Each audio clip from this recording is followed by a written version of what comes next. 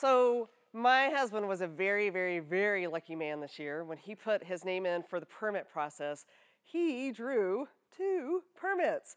And he won one for the Yampa and one for the Selway River in Idaho.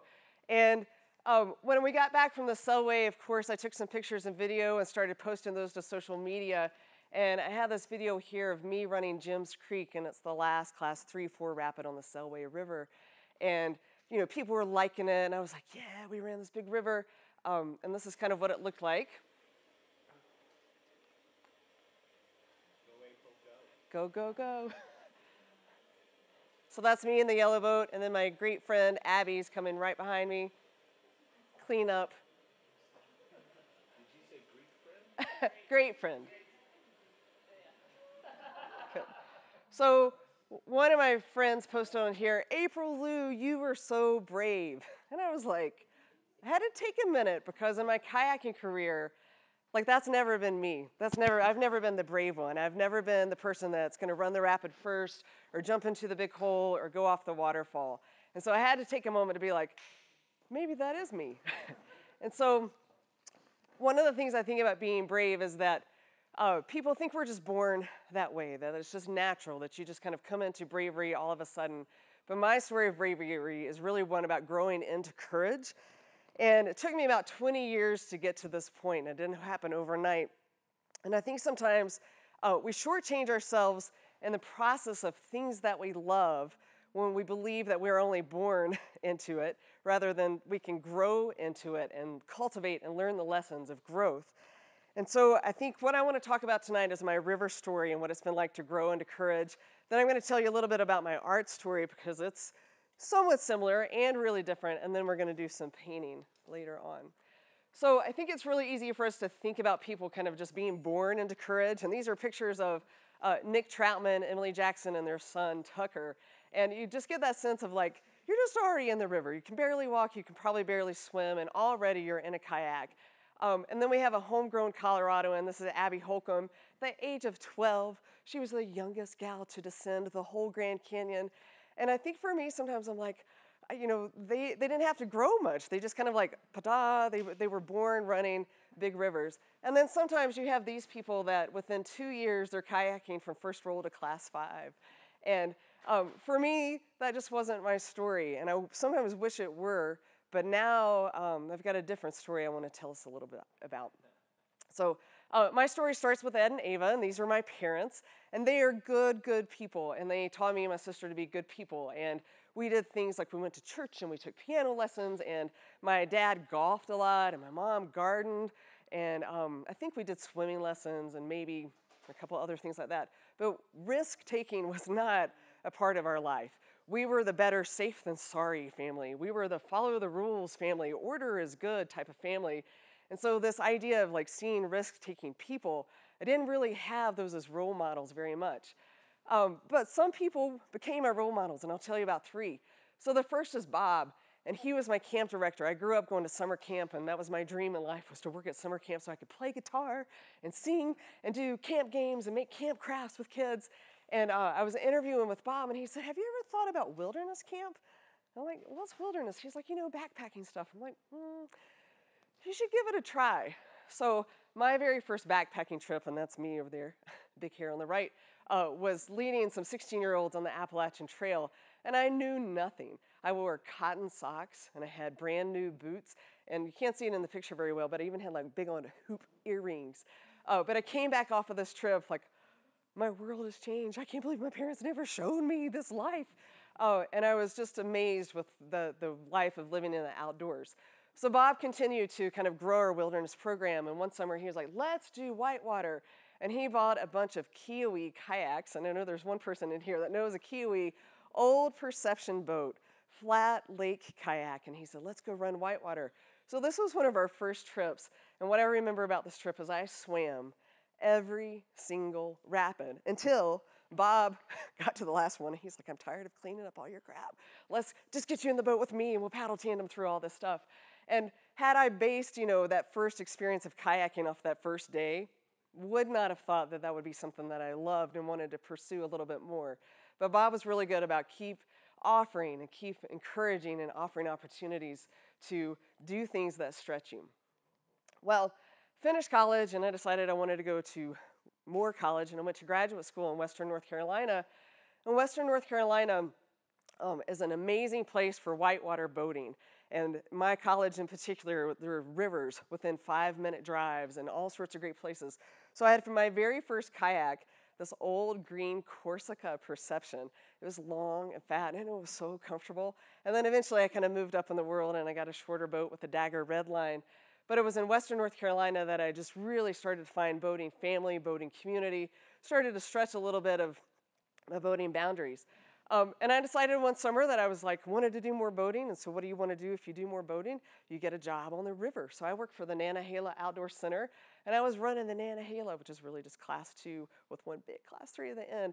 And they let you take people down for free. So, this is Ed and Ava again, taking some risk, running this with me. And then one summer when I worked there, they were like, no more Nantahala, let's move you over to the Nolichucky. And the Nolichucky is a class 3-4 river, pretty technical.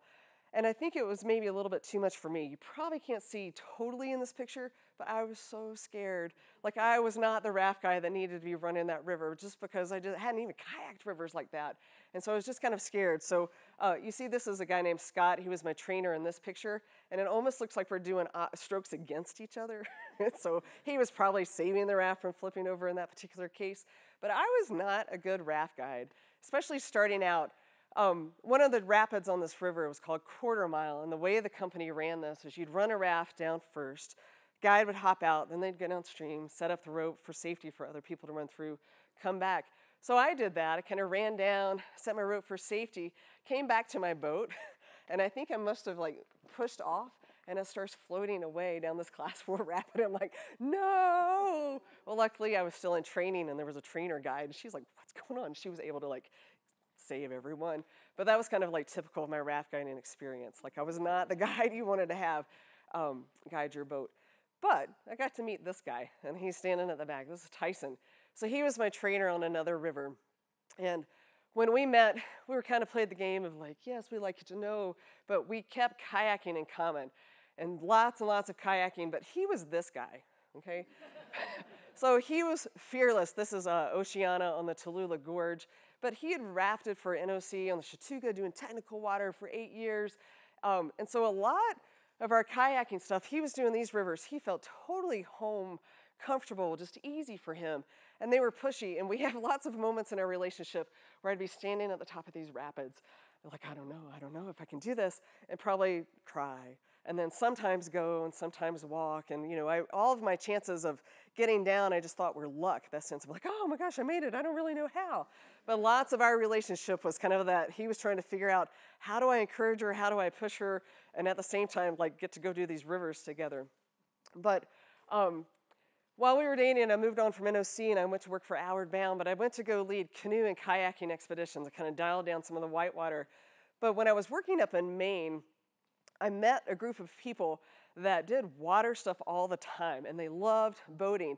So much so that on this farm that had no energy, they would crank up the generator at night and put on the projector screen and watch old videos of slalom races and C1 boats. And they wanted to do water all the time. And they even spent their Thanksgiving, big holidays, and Christmas holidays in the bottom of the Grand Canyon. I was like, what? What was all of that about? My family, we just did things at home under the Christmas tree.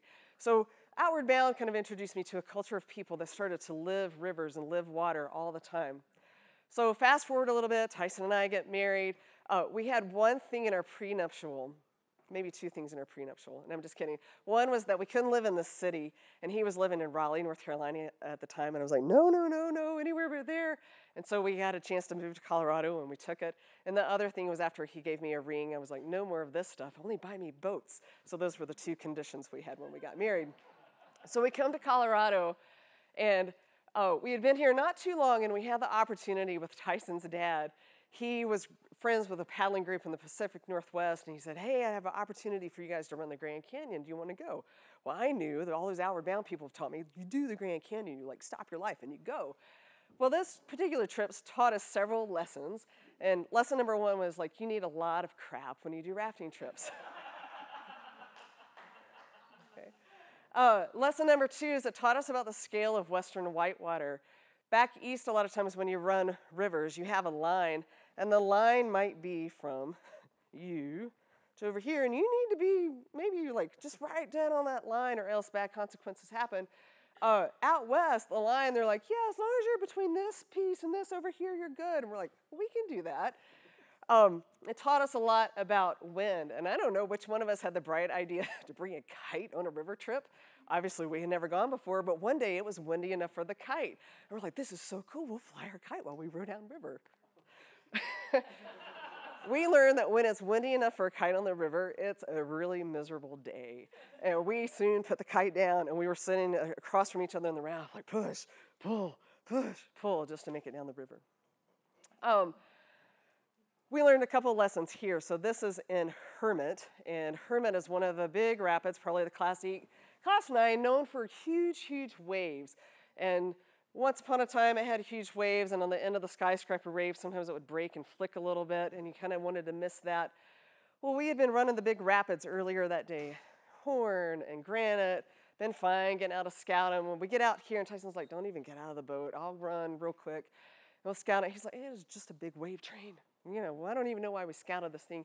I'm like, well, the guidebook says you might want to run it a little bit left. Nah, run it down the middle. So we're running, and we hit this part of the wave, and literally a millisecond after this, we both got flicked from the boat. And so I pop out, and I grab the chicken line. I'm like, oh, Tyson will pull me back in. I look back, and he's not there. I'm like, oh no. Luckily, he was popped close enough to the oar that we were both able to kind of get back in. But he hops in first, and he reaches down to grab me. And can you see in that picture? I'm having a raincoat over my PFD, and I should have known better. So the two things we kind of learned in this particular experience, one is always give reverence to the water, not to get into that point of thinking like, oh, you got this made, dial it in. And the other one is just basic things that we know in safety world, to wear your life jacket on the outside so someone can grab your lapels and pull you back in if you need. One of the other things that we learned is that the time of year in the Grand Canyon, it's really important to pick your time of year. This particular hike is above Tapeats Creek, and we were there in June, and I can remember kind of like hiking around these edges, and it was so hot. You wanted to touch the rocks to kind of have some balance, but it was so hot you'd kind of burn your hand if you did. And then we had a layover day on a 120-degree day, and we're all just like, miserable. So Grand Canyon taught us a lot of things. For us, don't go in the summer. When it's windy enough for a kite, it is a miserable day. Always respect the water. And then I don't have too many pictures of this, but one of the huge lessons we learned is that the people you go with make the trip. When we came back from this particular trip, I think we had that sense of like, yeah, we did the Grand Canyon. But then when we started telling the stories, we were like, we had this crazy trip leader that kind of yelled at everyone. And she never let us know the plan for the day. And then some of the people, they really couldn't even row. And they were like, that was actually a really, really bad trip. And so um, what it did for us, though, is it propelled us into the river life. And we bought our own raft, and we were able to start to make our river family. So even Ed and Ava, okay, have joined us on these trips. And then our sweet dogs have been able to come with us on the river trips. And then our family has grown exponentially. And some of our river family is here tonight. But we have all sorts of family that we do these trips with. And sometimes you even have Batman come along. And Chewbacca joined us this summer on the trip. And then a whole host of crazy people will come on these trips sometimes. But even these two, anyone recognize them? This is Phil and Carol, some of the co-owners of the store. So, and we've been able to share Thanksgiving and to do several of our holidays on the river. And the past 2 years, we've been able to go down Ruby Horse Thief and have Thanksgiving dinner in the Dutch oven. So the river, I think with Tyson being that person that even though early in our relationship we were kind of like, oh, you're making me cry, I don't want to do this. What's happened with the river and why it's been a significant part is it's really been the story, it's been the theme that's been threading the story together of us and our family and our lives. So I always get anxious, especially in Colorado when the water kind of dries up during the winter. I'm like, let's go somewhere. So a couple years ago we had a chance to paddle in Costa Rica, running some jungle rivers. And then last year we got to do one of my dream trips, and we went to Canada. We went to the Madawaska Canoe Center, and we got to be like Canadians, wearing bug nets and swatting bugs away from our faces, and being like Canadians, paddling canoes, and then having lots of fun as we were catching rapids. So all of this began to kind of um, bring courage to my life in some ways I didn't know about. But then a third person appears in the story, and this is my friend Abby. And so I live up in Coal Creek Canyon, and it's a small community, and we have a community center. And on Monday nights, there's yoga. So about 6 or 7 years ago, Abby started teaching this class. Well, she had just moved to the canyon, and she was like, "I'm from Maryland, and she was like, I used to paddle rivers like the Yagagani and then this," and I kept on like paddle whitewater, like we need to meet sometime. So we had a moment where we were like, let's kind of check this out. We went to Flatwater first, and we were like, okay, you know how to get in the boat, you know how to do this stuff. And then we spent lots and lots and lots of time at Clear Creek, and we will spend hours. This is the first drop. Abby and I will spend hours. Ferry surf. Let's catch it. Move. Back in 2012, we had the chance to run the Maine salmon. And for us, it was a really amazing opportunity to kind of like do river trip. It was Abby's first multi-day trip. And then for us, it was a chance to do some big water where the Maine has these great big rapids, big pools down below. And I pulled this picture out, and I think for me, one of the things I remember is this was the moment where I felt like I had some clarity in my boating. And I can remember this is Black Creek Rapid, and you kind of can eddy out over here, pull out, and then run around here. And I can remember taking this left-hand turn and coming down this tongue and just remembering, like, I see the line, I see the moves, I'm going to make this is exactly what I'm going to do. And that was such a different moment for me because my back east paddling, while I had paddled maybe some challenging stuff, it was all frantic. It was all that sense of like, I don't know how I'm doing all this. But here was a moment where I just kind of marked a change in my willingness, but also a change in my identity and who I was starting to see myself as a boater. So the next year we had a chance to go to the Middle Fork, and I think we have two pictures because there was a boat incident the first day, and the camera was lost, and we don't have any pictures. But Middle Fork steps up the pace from the Maine salmon, and Abby and I were able to paddle a good bit on this particular river. Well, then sometimes things that you don't even know about start to come your way. And for me, the Grand Canyon had never been like on my bucket list again. It hadn't been on my vision board. It wasn't a goal I needed to check. But we were playing the lottery, and Tyson's dad, Frank, he won the lottery with one little measly chance in the lottery. He pulled the permit for us to do the Grand Canyon. And so it had been about 10 years since that first awful, horrible trip. And we are like, okay, how can we, make this better? And so thing number one, we were like, good people, taking the right people with us. And so this was the crew that had been on the Middle Fork. A couple of folks got to come on here just as a dream run for them. But we had the right group of people. And then we had the right group of people in the small boat. So this is Abby, Simone, and we call ourselves the Three Amigas sometimes. And one of the things we didn't know to do is we didn't have the wind. We kind of prayed, like, please don't let there be wind. But we didn't know to pray for no flash floods. So the second day of the river, the Pariah Creek flashed at 7,000 CFS, and it brought a whole stream of debris down. I think Abby was in her kayak for a whole 5 minutes, and we were like, nope, riding in the rafts. But it was just nasty, ugly stuff. But we still got to see some beautiful spots of the Grand Canyon, Havasu, spending time with each other. And then this particular day, this is one of my favorite pictures because here Abby and I had run the big ones. We had gone through Horn, we had gone through Granite, gone through Hermit, the sun's setting, and we're just like, yeah, this is it. But all the while, we knew this was downstream. So this is Lava Falls, and even if you haven't done the canyon, you probably know a little bit about lava, have heard about it. So it's considered a class, I'm just going to say class 10 on the class 10 scale. Some people may have, re-ranked it to class 9, but it's messy. What I found on the Grand Canyon is like pretty much everything up until the sevens. Like you can be in it and you can be like, okay, here we are. Eights and nines get a little bit choppier, chatterier, and then this is just a whole mess. It's a mess for rafts, it's a mess for kayaks. The nice thing about this is we didn't do this until day 17. So everything you're doing up until that day, you're kind of calibrating yourself, like what could lava possibly be like? And every stroke is in preparation for lava. But even ahead of time, I knew that this was coming, and so I tried to think about what can I do to get ready for the Grand Canyon and for lava. So weeks ahead, Abby and I were spending tons and tons of time in Clear Creek, but we were starting to do some mental preparation. And so I was looking at a blog by this gal named Emily Shanblatt, and she paddles with Anna Levesque and paddles with Girls at Play and Mind Boundary Paddle. And she was talking about getting ready to run this rapid, which is Gorilla on the Green Narrows near North Carolina. And she said several things were important for her. One was having a mantra. So in her blog, she shows pictures of her knuckles and she writes in the words locked in so that when she's paddling downstream, she kind of reminds herself like you're in the mode, you're ready for this. She said you need to have the skills. And so maybe you don't paddle this every time to get ready for that. You kind of like, can paddle that aggressively in some other situations. And then she said you need to visualize, visualize, visualize. So part of that for her was about being able to kind of see herself in that position. Here I am at the notch. Here I am in the middle. Here I am at the start. Here I am finishing well. And then she said, visualize calm. And she would say when she would think about this, she would notice her heart rate would jump.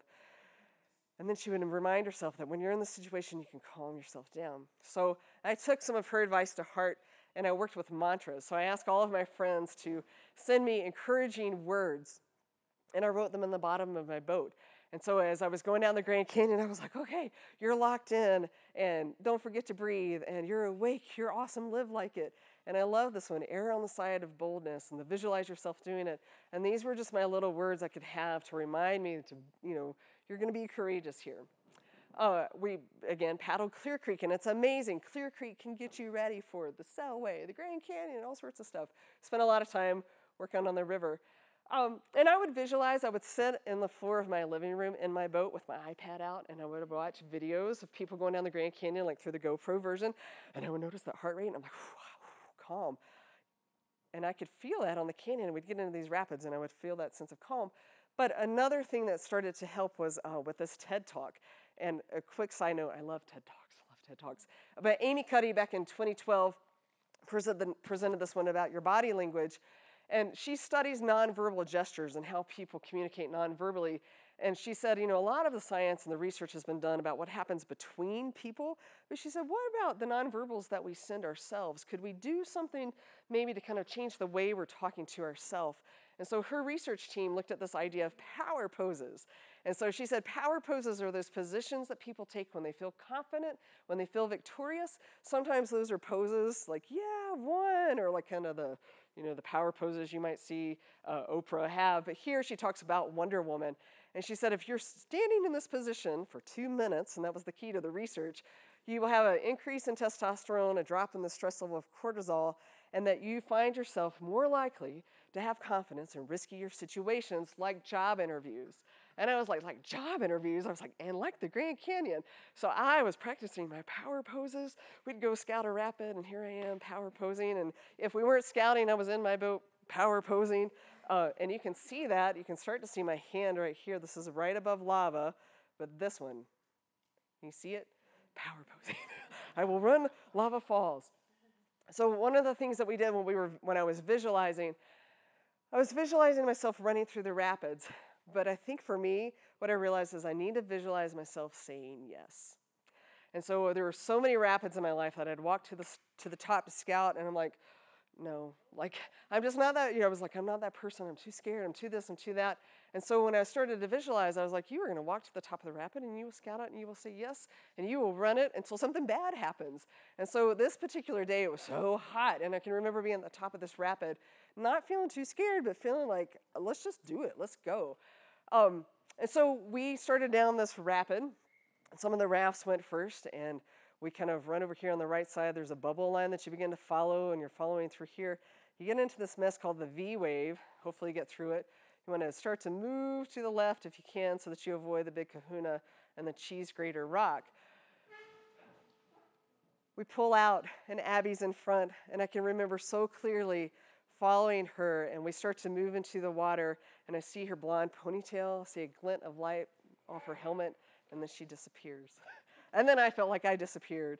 And I know I got worked probably about the V wave, and I remember trying to roll and trying to roll, and then I swam and got rescued somewhere probably down right about here. And then we made it to Tequila Beach, and we were all celebrating because none of the rafts had tipped, and Abby had flipped, but she rolled up, and I was still like, yay! I said yes! I said yes! And that was such a huge moment for me not to back down away from this.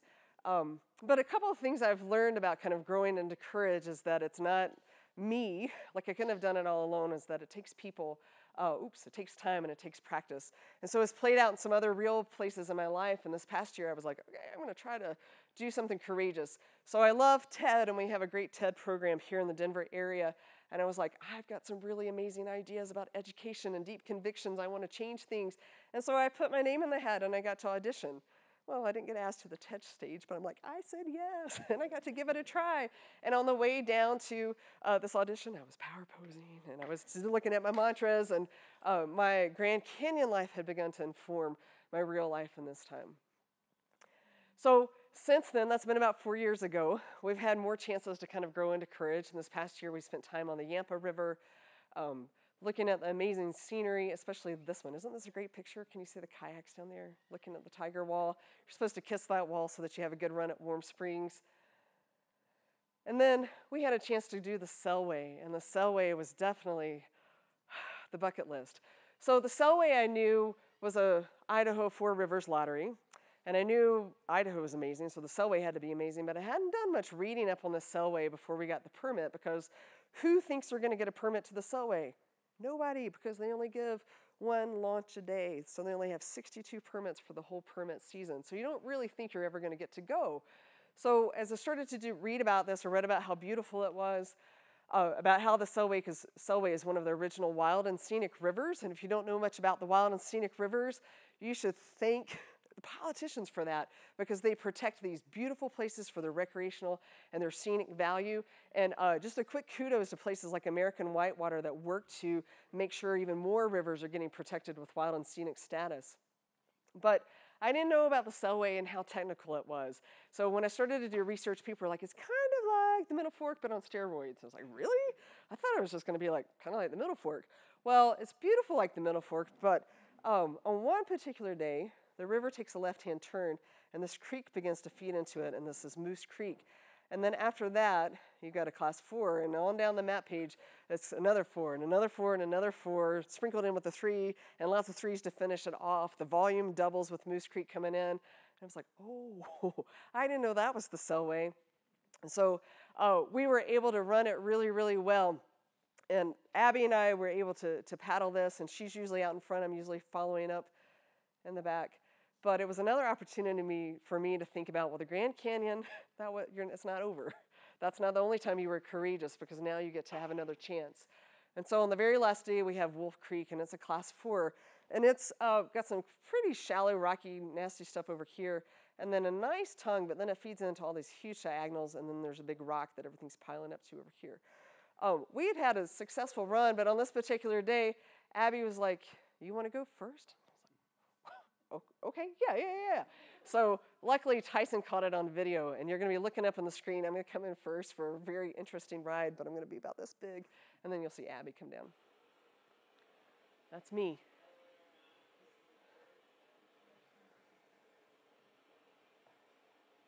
And there I go, backwards.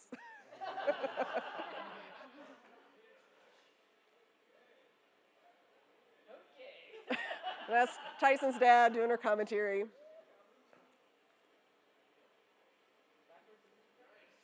Yeah. Woo-hoo. So once you've kind of grown into courage, you're not just there. For me, I find like I have to practice courage a lot, and it takes time. My story of courage in my water career has been 20-year span, and it's even goes. But now that I've had more time being courageous, I know a little bit more of what it's like to get there and more of what I need to do. And then I find it takes people. Definitely couldn't have done this without, my good friends and having someone in the water that I can kind of ride on her coattails in confidence, and without my raft support, and without people nearby encouraging me to be this way. And so I found this great quote in a book the other day. It says, the promise of stretching is not success. It's learning, it's self-insight. It's the promise of gleaning answers to the most important and vexing questions of our lives. What do we want? What can we do? Who can we be? And what can we endure? And that comes from Chip and Dan Heath. And I think for me, when I look at whitewater sports, sometimes we glorify the waterfalls and the class 5 and the people that were born boating, but I think we've missed out a little bit when we haven't given value to the stories that people have as they kind of grow into this beautiful sport, no matter what their level and no matter where they are. And so my river story actually starts to parallel just a little bit with my art story, but I actually I find it a little funny, because I think I'm on the other side, where I wasn't born into risk and adventure. I was born into art and creativity. And it started with my sweet grandmother. She's 94 years old. She still makes a lot of quilts. Um, she made some of these cathedral window quilts, one for each of her 4 kids. And then one year, with between July and December, she made 13 quilts, one for each of the grandchildren. My aunt, this is Anita, and she's been working on barn quilts, and these are these big designs that use quilt-like patterns, and people in the South begin to hang them on their barns and their buildings. And then this is Ava. She's an interior designer. And not only does she do creative stuff in people's homes, she makes her own award winning quilts. And so, one of the things I've learned in my family is that it's been okay to spend your time and your money and your energy doing beautiful things with your hands and being able to take creative risk. But a lot of people I know, and if Carol were here, she would be like, I'm one of these people. They're like, no, I don't do creativity. No, no, no, that's not me. Because a lot of times people are afraid it's going to turn out like that. Okay. Actually, I love this picture. This is my niece, Maddie. Drew, this is me and Tyson and Sawyer, our dog, rafting. But it's kind of an interesting point. Elizabeth Gilbert talks about how um, we lose creativity in our life, and when we come back to it again, we'll come back to the developmental age we were when we stopped being creative. So if you stopped drawing and writing and doing creative things in 4th grade, 5th grade, when you start back again, you're probably going to look like a 4th or 5th grader who's doing that type of artwork. And so a lot of times we're scared because we're like, it's not going to be good, it's going to be ugly.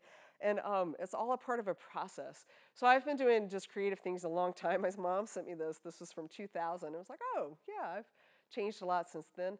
But happened to be watching a TED Talk, and this guy named Matt Cutts talks about how he tried new things for 30 days, and he gave up sugar, and he took pictures every day for 30 days, and I was like, oh, I want to do one of those experiments and try to learn something for 30 days. And I'm a teacher, and I was thinking, oh, this would be great for me to think about what it's like to be a beginner and how to learn.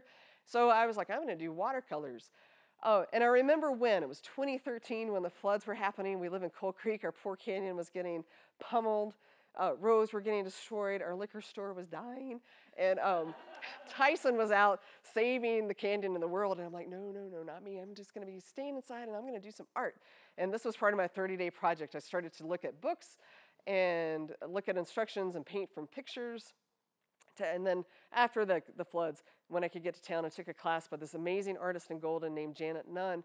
And at the end of 30 days, I was like, huh, I don't think I'm going to stop. This was a pretty good go, and I really think there's something special here with what's happening with my adventure into art. So since then, I've taken several different challenges. Sometimes I'll do like a drawing a day type of challenge. And every one of my friends and several of my friends here, every one of them have my artwork because once you start to make it, you just can't keep it all. You just need to give it away. And one of my friends said, happy birthday, enjoy your day. Can you finish my card to you and paint the other side? So when you start doing art, people are just like, just keep on doing it. But I've started to call myself a river artist and not just an artist. And part of it is because of the subject matter, because I love rivers and I love boats. And I did a couple of projects, this little book of boats of all the boats I've loved before. And I'll start to do some of the content with rafts. But I don't only just paint river stuff. Sometimes I paint cities if I'm hanging out in a city, or I'll do some books. But I think I call myself a river artist, not just because of the subject matter. Part of it is because where I paint, I'll take my paint kit to the rivers. And a lot of times when people are playing cornhole or they're out fishing or out hiking, I'm sitting on the side of the river and I'm just painting because that's something that brings me joy. And I think a river artist because I want my art to remind me of what the river does. That the river brings me together with people, and the river challenges me, and it's beautiful, and it's been this thing that's been threading my life together, and that's what I want my art to do. And so I'll take people's photographs. This is on the Middle Fork, this is Pistol Creek, and sometimes I'll just kind of paint my own little postcard and tell my stories through art.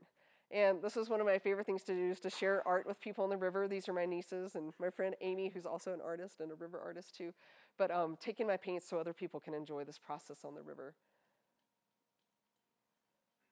So what I want us to think about tonight is that we can grow into courage in lots of ways, and we want to value the process. And so we're going to do a little bit of painting tonight so that you can have that moment, maybe to create something beautiful, maybe something ugly, but you can say yes, okay? And to kind of give that spirit a try of what's it like to try something new? What's it like to kind of do something maybe a little bit different?